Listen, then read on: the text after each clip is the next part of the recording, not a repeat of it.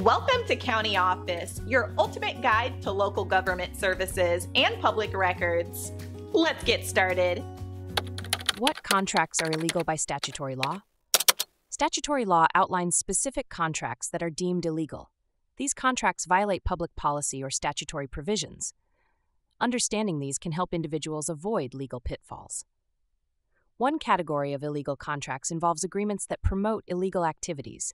For instance, contracts for drug trafficking or prostitution are universally prohibited. Such contracts lack enforceability in courts. Another type includes contracts that restrain trade or create monopolies. Agreements that limit competition violate antitrust laws. These contracts are illegal as they harm market fairness. Contracts that involve fraud or misrepresentation are also illegal. If one party deceives another, the agreement is void. Courts will not enforce contracts based on false information. Additionally, contracts that violate licensing laws are illegal. For example, agreements made by unlicensed professionals are unenforceable. This ensures that only qualified individuals provide certain services. Contracts that impose undue restraint on personal freedom can also be illegal. Non-compete agreements that are excessively restrictive may not hold up in court. Courts strive to balance individual rights with business interests. Finally, contracts that involve minors are typically voidable.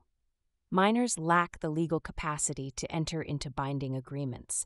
This protects their interests and ensures fair treatment. For more information on contracts and statutory law, it is advisable to consult legal professionals or reliable resources.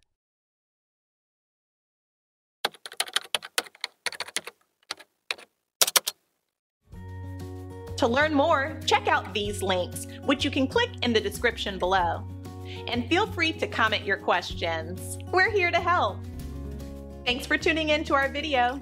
Please like and subscribe and leave a comment below. See you in the next video.